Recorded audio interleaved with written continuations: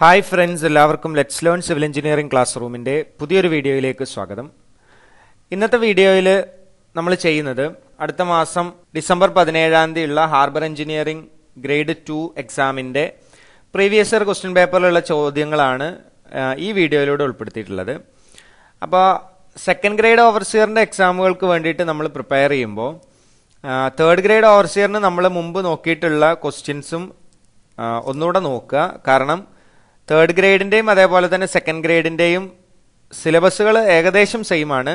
അതുകൊണ്ട് തേർഡ് ഗ്രേഡിന് ചോദിച്ചിട്ടുള്ള അതേ ചോദ്യങ്ങൾ തന്നെ എന്ത് ചെയ്യാം, സെക്കൻഡ് ഗ്രേഡ് ഓവർസിയറിന്റെ എക്സാമുകൾക്കും ചോദിക്കും. മുൻപ് നമ്മൾ ചെയ്തിട്ടുള്ള തേർഡ് ഗ്രേഡിന്റെ വീഡിയോസിലുള്ള ചോദ്യങ്ങൾ എല്ലാം നോക്കുക. അതിന്റെ കൂടെ എന്ത് ചെയ്യാം, സെക്കൻഡ് ഗ്രേഡിന്റെ ക്വസ്റ്റ്യൻ പേപ്പറിൽ ഉണ്ടായിരുന്ന ചോദ്യങ്ങളും കൂടെ നോക്കുക. അപ്പൊ ഈ വീഡിയോയിൽ ഉൾപ്പെടുത്തിയിട്ടുള്ളത് ഓവർസിയർ ഗ്രേഡ് 2 പ്രീവിയസ് ഇയറിൽ ചോദിച്ചിട്ടുള്ള ചില ചോദ്യങ്ങളാണ്. അപ്പൊ എല്ലാവരും ഈ ചാനൽ സബ്സ്ക്രൈബ് ചെയ്യുക. ഇതുപോലത്തെ വീഡിയോസ് ഇനി ലഭിക്കാൻ വേണ്ടിയിട്ട് ബെൽ ബട്ടൺ ക്ലിക്ക് ചെയ്യുക. അപ്പൊ ഇന്ന് നമുക്ക് ഒന്നാമത്തെ ചോദ്യത്തിലോട്ട് പോവാം. ആദ്യത്തെ question, concurrent forces are those forces whose line of action is. Concurrent force എന്ന് പറഞ്ഞാൽ എന്താണ്? ആ ഫോഴ്സുകൾ ഏതിലൂടെയാണ് പാസ് ചെയ്ത് പോകുക എന്നുള്ളതാണ് ക്വസ്റ്റ്യൻ. അപ്പൊ എന്താണ് ഈ കൺകറന്റ് ഫോഴ്സസ്? കൺകറന്റ് ഫോഴ്സസ് എന്ന് പറഞ്ഞു കഴിഞ്ഞാൽ ഒരു പോയിന്റിൽ അല്ലെങ്കിൽ ഒരേ സമയത്ത് മീറ്റ് ചെയ്യുന്ന ലൈനുകളെയാണ് അല്ലെങ്കിൽ ഫോഴ്സുകളെയാണ് കൺകറന്റ് ഫോഴ്സസ് എന്ന് പറയാം. ഒരേ പോയിന്റിലൂടെ പാസ് ചെയ്ത് പോകുന്ന ഒന്നിലധികം ഫോഴ്സുകൾ ഉണ്ടെന്നുണ്ടെങ്കിൽ ആ ഫോഴ്സുകൾ കൺകറന്റ് ഫോഴ്സസ് ആണ് എന്ന് നമുക്ക് പറയാൻ പറ്റും. ഓക്കെ, അപ്പൊ ഇവിടെ ഈ ഫിഗറിൽ നിങ്ങൾക്ക് കാണാം, പി എന്ന് പറഞ്ഞ പോയിന്റിലൂടെ പാസ് ചെയ്ത് പോകുന്ന ഒരുപാട് ഫോഴ്സുകൾ. ആ ഫോഴ്സുകളെ നമ്മൾ കൺകറന്റ് ഫോഴ്സ് എന്ന് പറയും. അപ്പൊ ഇതിന്റെ ആൻസർ എന്ന് പറയുന്നത് മീറ്റ് അറ്റ് വൺ പോയിന്റ് ആണ്. ഒരു പോയിന്റിൽ മീറ്റ് ചെയ്ത് പോകുന്ന ഫോഴ്സുകളെ കൺകറന്റ് ഫോഴ്സ് എന്ന് പറയും. മൂന്നോ അതിലധികമോ പോയിന്റുകൾ ഉണ്ടെങ്കിൽ ആ പോയിന്റുകളിലൂടെ പാസ് ചെയ്ത് പോകുന്ന ലൈനിനെ അല്ലെങ്കിൽ ഫോഴ്സിനെ നമ്മൾ കൊളീനിയർ ഫോഴ്സസ് എന്ന് പറയും. മൂന്നോ അതിലധികമോ പോയിന്റുകൾ ഉണ്ടെങ്കിൽ ആ പോയിന്റുകളെ കണക്ട് ചെയ്തുകൊണ്ടാണ് ഒരു ഫോഴ്സ് പാസ് ചെയ്ത് പോകുന്നുണ്ടെങ്കിൽ അതിന് നമ്മൾ കൊളീനിയർ ഫോഴ്സസ് എന്ന് പറയും. ഇനി ഈ ഫോഴ്സുകളെല്ലാം ഒരു പ്ലെയിനിലാണ് കിടക്കുന്നത് എന്നുണ്ടെങ്കിൽ അതിനെ നമ്മൾ കോപ്ലാനാർ ഫോഴ്സസ് എന്ന് പറയും. ഒരേ പ്ലെയിനിൽ, ഹൊറിസോണ്ടൽ പ്ലെയിനിലോ വെർട്ടിക്കൽ പ്ലെയിനിലോ ഇൻക്ലൈൻ പ്ലെയിനിലോ ഏത് പ്ലെയിനിലാണ് എന്നുണ്ടെങ്കിലും ആ പ്ലെയിനിൽ കിടക്കുന്ന രൂപത്തിലായിട്ടാണ് ആ ഫോഴ്സ് ഉള്ളത് എന്നുണ്ടെങ്കിൽ അതിനെ കോപ്ലാനാർ എന്നാണ് നമ്മൾ പറയാം. ഇനി നമുക്ക് രണ്ടാമത്തെ ക്വസ്റ്റ്യൻ നോക്കാം. The angle between two forces when the resultant maximum and minimum respectively R. രണ്ട് ഫോഴ്സുകൾക്ക് ഇടയിലുള്ള ആംഗിള് തീറ്റയാണ് എന്നുണ്ടെങ്കിൽ ആ രണ്ട് ഫോഴ്സുകളുടെയും റിസൾട്ടന്റ് മാക്സിമം ആവുകയും മിനിമം ആകുകയും ചെയ്യുന്നത് ഏത് ആംഗിൾ വരുമ്പോഴാണ് എന്നതാണ് ചോദ്യം. അപ്പൊ നമുക്കറിയാം, റിസൾട്ടന്റ് എന്ന് പറയുന്നത് റൂട്ട് ഓഫ് ഫസ്റ്റ് ഫോഴ്സിന്റെ സ്ക്വയർ പ്ലസ് രണ്ടാമത്തെ ഫോഴ്സിന്റെ square plus 2 into first force into second force into cos തീറ്റയാണ്. Were theta is the angle between the two vectors. അല്ലെങ്കിൽ ആ രണ്ട് ഫോഴ്സുകൾക്കിടയിലുള്ള ആംഗിൾ ആണ് തീറ്റ ആയിട്ട് എടുക്കേണ്ടത്. അപ്പൊ നമുക്ക് നോക്കാം, ഒരു ആംഗിള് എപ്പോഴാണ് ഈ റിസൾട്ടന്റ് മാക്സിമം ആവുന്നത് അതേപോലെ തന്നെ മിനിമം ആവുന്നത്.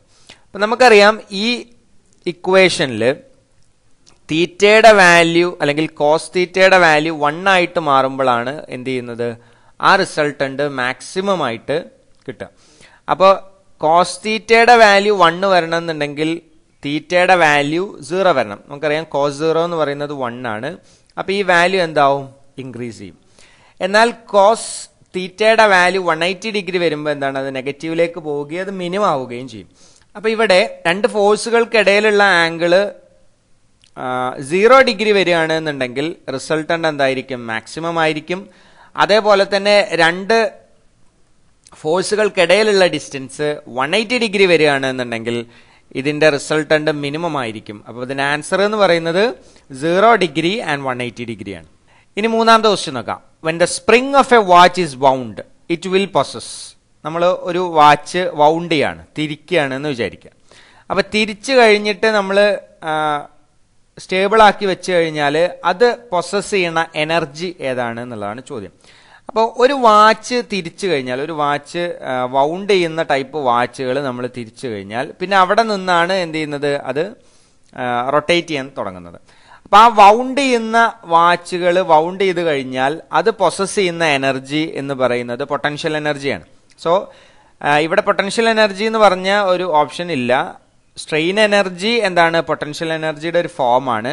അതുകൊണ്ട് നമുക്ക് പറയാം ഒരു വാച്ച് വൗണ്ട് ചെയ്ത് വെച്ച് കഴിഞ്ഞാൽ അവിടെ പൊസസ് ചെയ്യുന്ന എനർജി എന്ന് പറയുന്നത് സ്ട്രെയിൻ എനർജിയാണ്. ബാക്കിയുള്ള എനർജി നമുക്കറിയാം. കൈനറ്റിക് എനർജി എന്ന് പറഞ്ഞു കഴിഞ്ഞാൽ ഒരു ബോഡി മൂവ്മെന്റിൽ മൂവ് ചെയ്യുന്നത് കാരണം ഉണ്ടാവുന്ന എനർജിയാണ് കൈനറ്റിക് എനർജി. ഹീറ്റ് എനർജി എന്ന് പറഞ്ഞു കഴിഞ്ഞാൽ ഹീറ്റ് കാരണം ഉണ്ടാവുന്ന എനർജിയാണ് ഹീറ്റ് എനർജി. ഇലക്ട്രിക്കൽ എനർജി നമ്മൾ ഇതേപോലെ തന്നെ എന്താണ്? ഇലക്ട്രിസിറ്റി കാരണം അത് കൊടുക്കുന്ന എനർജിനെയാണ് ഇലക്ട്രിക്കൽ എനർജി എന്ന് നമ്മൾ പറയാം. അപ്പൊ ഇവിടെ വാച്ച് വൗണ്ട് ചെയ്ത് വെച്ചിട്ട് നമുക്ക് കിട്ടുന്ന എനർജി, അല്ലെങ്കിൽ വാച്ച് വൗണ്ട് ചെയ്ത് കഴിഞ്ഞാൽ അത് ഉണ്ടാക്കുന്ന എനർജി എന്ന് പറയുന്നത് സ്ട്രെയിൻ എനർജിയാണ്, അല്ലെങ്കിൽ പൊട്ടൻഷ്യൽ എനർജിയാണ്.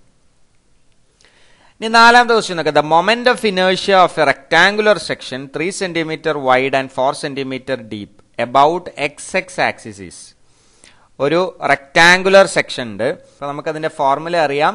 BD3/12 എന്നുള്ളതാണ് റെക്ടാംഗുലർ സെക്ഷന്റെ XX ആക്സിസിലൂടെ പാസ് ചെയ്ത് പോകുമ്പോൾ ഉണ്ടാവുന്ന സെൻട്രോയിഡ്.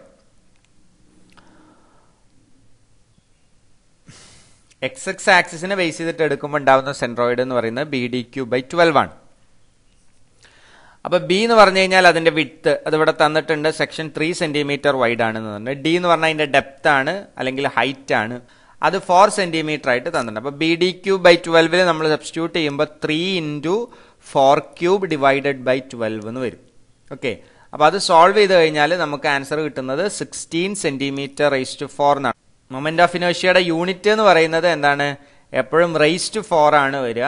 സെന്റിമീറ്റർ ആണ് cm/4, മീറ്റർ ആണ് m/4 ആണ് എന്ത് ചെയ്യുക? മൊമെന്റ് ഓഫ് ഇനേർഷ്യ വരിക. അപ്പോൾ റെക്ടാംഗുലർ ഷേപ്പ് ആണെന്നുണ്ടെങ്കിൽ അതിന്റെ മൊമെന്റ് ഓഫ് ഇനേർഷ്യ എന്ന് പറയുന്നത് BD3/12 ആണ്. ഇനി അഞ്ചാമത്തെ ക്വസ്റ്റ്യൻ നോക്കാം. Which of the following is not an integral part of A computer? വളരെ സിമ്പിൾ ആയിട്ടുള്ള ഒരു ചോദ്യമാണ്. കമ്പ്യൂട്ടറിന്റെ ഇന്റഗ്രൽ പാർട്ട് അല്ലാത്തത് ഏതാണെന്നുള്ളതാണ് ചോദ്യം. Option CPU, central processing unit. നമുക്കറിയാം മേജർ ആയിട്ടുള്ള യൂണിറ്റ് ആണ്, അല്ലെങ്കിൽ ബ്രെയിൻ ഓഫ് കമ്പ്യൂട്ടർ എന്നറിയപ്പെടുന്നത് CPU ആണ്.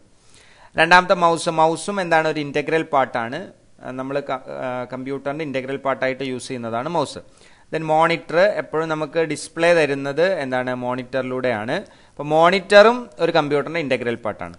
നാലാമത്തെ ഓപ്ഷൻ UPS ആണ്. UPS എന്ന് പറഞ്ഞു കഴിഞ്ഞാൽ നമുക്കറിയാം അൺഇന്ററപ്റ്റഡ് പവർ സപ്ലൈ ആണ് UPS എന്ന് പറഞ്ഞു കഴിഞ്ഞാൽ. നമ്മൾ പിന്നെ കറണ്ടൊക്കെ പോവാതിരിക്കാൻ വേണ്ടിയിട്ട്, അല്ലെങ്കിൽ കറണ്ട് പോയാൽ നമുക്ക് കമ്പ്യൂട്ടർ ഉപയോഗിക്കാൻ വേണ്ടി നമ്മൾ കൊടുക്കുന്ന പവർ സപ്ലൈ ആണ് UPS എന്നുള്ളത്. അപ്പോൾ അത് കമ്പ്യൂട്ടറിന്റെ ഇന്റഗ്രൽ പാർട്ടല്ല. അങ്ങനെ പറയാനുള്ള കാരണം നമുക്ക് അതില്ല എന്നുണ്ടെങ്കിലും എന്ത് ചെയ്യാൻ പറ്റും? കമ്പ്യൂട്ടർ വർക്ക് ചെയ്യാൻ പറ്റും. അപ്പോൾ UPS ആണ് എന്താണ്? ഇന്റഗ്രൽ പാർട്ട് അല്ലാത്തത്. ഓക്കെ, അൺഇന്ററപ്റ്റഡ് പവർ സപ്ലൈ എന്നാണ് UPSന്റെ ഫുൾ ഫോം. ഇനി ആറാമത്തെ ക്വസ്റ്റ്യൻ നോക്കാം. The total motion possessed by A body is called as. ഒരു ബോഡി പൊസസ് ചെയ്യുന്ന മോഷനെ, ടോട്ടൽ മോഷനെ നമ്മൾ എന്താണ് പറയുക? അതിനെയാണ് നമ്മൾ മൊമെന്റം എന്ന് പറയുന്നത്. അപ്പോൾ ഒരു സർട്ടൺ വെലോസിറ്റിയിൽ ഒരു ബോഡി മൂവ് ചെയ്യുന്നതിനെയാണ് നമ്മൾ മൊമെന്റം എന്ന് പറയാം. മൊമെന്റം നമ്മൾ മെഷർ ചെയ്യുന്നത് ആ ബോഡിയുടെ മാസ് ഇൻറ്റു വെലോസിറ്റിയാണ്.